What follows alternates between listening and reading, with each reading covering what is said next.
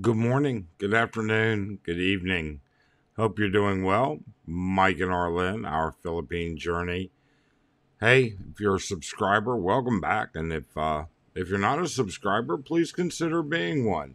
And we hope you'll hit the thumbs up on this as well. That thumbs up button really helps us a lot. Budget videos. There are a million budget videos. And we've even done and touched on budget videos in the past. But I thought it was time for an update because I recently have seen some new budget videos and they've taken into account some other factors. And in the past, some of the thoughts that we've had about budgets with respect to what you budget have been different. So let me say this. Budget videos pretty much still remain the same as far as we're concerned. And what I mean by that is get up off your duff, come to the Philippines, and take a look at what you get for what you want to and can afford to spend. Isn't that the way you decide? You don't tell somebody this is the maximum amount of money I'm going to spend on XYZ. And and they say, okay, that doesn't really work when it comes to living on a budget. You see, every person is individual. Now, our recommendation is still very, very simple because there are some basics. Should you have money in the bank for an emergency fund? We firmly believe that you should, but it's up to you. Okay? There are people here that don't. I mean, when it comes to a budget and it comes to retiring in the Philippines, when it comes to moving to the Philippines, when it comes to living in the Philippines, it's probably very similar to the basics of doing that anywhere. Are you going to have an emergency fund for healthcare? There are different rules of thoughts on that. There are some people who feel like, nah, if I need to, I'll go home. There are some people that say, I'm young enough, I'm healthy enough, I don't need that. I'll pay as I go. There are some people who say, I can't afford to even consider some kind of insurance there. So I'll take my chances. So risk is one of those factors that you have to evaluate. Can you live in the Philippines at the beach, in the city, in the jungle? Well, yeah, you can. So if you take the risk factor out, because that's a personal adjustment, then you have to decide I can afford to spend XYZ. Let me see what I can get. That's what you need to do. Asking what can I get, that helps. People will give you information about that. But that doesn't mean that that's going to be what it is when you get here. That doesn't mean that that's going to be available when you get here. That doesn't mean that that's what the price is going to remain. And that doesn't mean it's going to meet your personal standards. Okay? Can you live on $1,000 a month? Well, yes, you can. There are people here that do. How do they do it? Well, they live a very simple, humble, and slightly restrictive life. Not restrictive in a negative manner, but they have to learn to live within their means. Okay? So if you get off your ass and come to the Philippines and take a look, all right? Spend some time. Our recommendation is at least spend a week in 2 to 3 different locations. Your top three choices. Figure out what it is. Okay? There's a lot of reasons to live in different places, and those are individual. Nobody can say, yeah, you can do this and yeah, you can do that. Figure out, can you survive on a limited amount of air conditioning or no air conditioning at all? If you don't mind it being hot during the day and you can live under a fan at night, well, yeah. You see, there are those people who don't. We're a prime example of that. But that doesn't mean that the Philippines is going to be that way for you. Can you live in a studio apartment or a very small, humble, older home? That's what you have to decide. You have to come here and you have to take a look at it. For some of these things, we can't do, only because I have the financial means to do otherwise. So I choose to enhance my life. Does that mean that it'd be worth it if I couldn't do that to stay here? I can't give you an answer to that. I really and truly could not. It's not like living in, say, America, where you can move to the Northeast, where it's only hot, miserably hot, say 6 weeks out of the year, okay? And the worst you have to do is bundle up for 5 months out of the year. That would be a choice. Some people already do that. And here, it's the opposite. Winter here, all right, or December, January, February, sometimes even November, are very comfortable. And if, depending on where you live, could even be cool. So you've got to decide on that. It's something that suits your personal needs. Don't listen to all these other people saying you can live in the Philippines for $1,000 a month.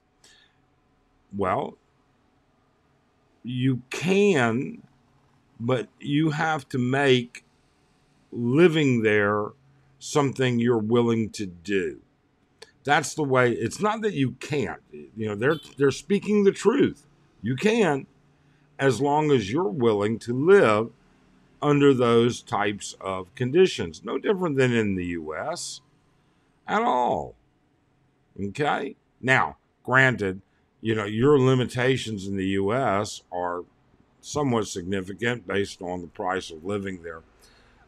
Can you live without Medicaid or free care because you qualify for it in the U.S.? You don't qualify for it here. You have to make that decision. Look, we can tell you there are people we know that do not carry insurance. We can tell you that there are older people we know who are not in good health that don't carry medical insurance. But they have savings enough to take care of what needs to be taken care of on a month-by-month basis. And so far, they've done quite well. Having an emergency fund to get home, that's a different story. I think that everybody needs to have that. But living in certain places dictates your conditions. Pricing dictates your conditions. All right? There are nice places that can be had for $250 to $350 a month. And if you can live in those places, if you can live in a Filipino neighborhood, if you can live in a different environment that's not a Western style of living, then you are way ahead of the game in considering that. If you have the financial means, great. By all means. Exercise the right that you've worked for all your life to spend the money to have the retirement that you want. Certainly nobody should behoove you that. Should you be frugal with it? Oh, it depends. I mean, frugal is also another very wide open word. All right. Should you spend more than you need to survive? Depends on how much money you have. That's what's important. What's important is what makes you happy. The budget is what makes you or buys you happiness. You see, the whole idea behind coming here, the whole idea behind moving to the Philippines is to be happy. It doesn't matter whether be happy means I want to be away from people. I don't want to be in the city. I can live in a very rural situation. I can cook my own meals. If that's what makes you happy, you're all in. Okay? As long as you're willing to take that medical risk. Being happy is different for every single person. And that's what this is really all about. The budget that you choose, don't choose a budget. Come here. Get off your ass. Don't mess around. Come and look. That's the best thing to do. Come here with plans, full plans to go home and prepare. Because once you come here, you can decide, hey, I can live there. I can live like that. And this is what it's going to cost. So I'm going to prepare for that. Or you're going to come here and you're going to say, in order for me to be happy, I can't do it. The cost of living is still too much to give up the social safety net that my own country has. So you've got to make that choice. You've got to make that decision. Okay? We can go and visit properties and look at properties and the price of red onions or the price of beef and the price of this and the price of that and where is it expensive. But it's different from place to place. And it's different from what you use. And you're different from what you need.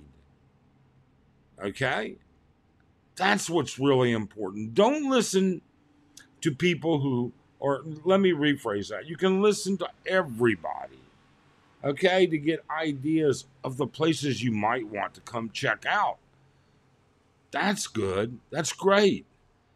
Then come here. Don't say, this is what I've decided. I'm going to go ahead and make that move. Come here, decide. Come here and look at it. You want to live at the beach? Come here. Go to a couple different beach towns and live and see what it's like. Stay a week. Check out real estate prices. Check out rentals. Check out condos. Check out what it costs. Take a look at what's there available to make you eat, to let you eat and what you like. Check it all out. All right? Figure out, do I need to be near immigration, or is it okay that I take a day or two of travel and look at it as a mini vacation to go renew my visas? Do I have to be near a huge hospital? Plenty of people here are not. Okay? That's risk. You have to evaluate the risk that you're going to have to take, and you have to evaluate what it's worth. Then you have to evaluate where can you go and what can I afford. Can I live in a place where there's electricity only 16 hours a day? Or like my wife's town where city water only is available 4 to 6 hours a day? These are things you have to take a look at. And these are things that you have to evaluate. Be cautious of these videos. Be cautious of the people that tell you you can do this. Only you know what you can do. Can you purchase, rent, live for XYZ dollars? You can purchase, rent for XYZ dollars. Can you live? I consider living to be part of being happy. So you have to decide that. More than anything, the bottom line, you need to be happy. You need to be happy. I can't say it more than enough. I just can't say it any other way. Evaluate it. Come and spend some time. Find out. Pandemic is over. Travel restrictions are so minimal. It's so easy to get here. It's wide open. The hotels are booking. The beaches are full. There's life and existence everywhere. The restaurants are open. The malls are open. Get your butt here. Find out what it is you like and then decide. You can't do it any other way. Well, I guess you could, but it certainly wouldn't be any fun. Hey, thanks. We really appreciate it, and we'd love to hear your comments. Don't hesitate. Finally, please subscribe. We really would like to see our subscription numbers go up, and we would really love to see a thumbs up and hopefully see our viewership go up. Otherwise, we hope you'll be here soon. Take care.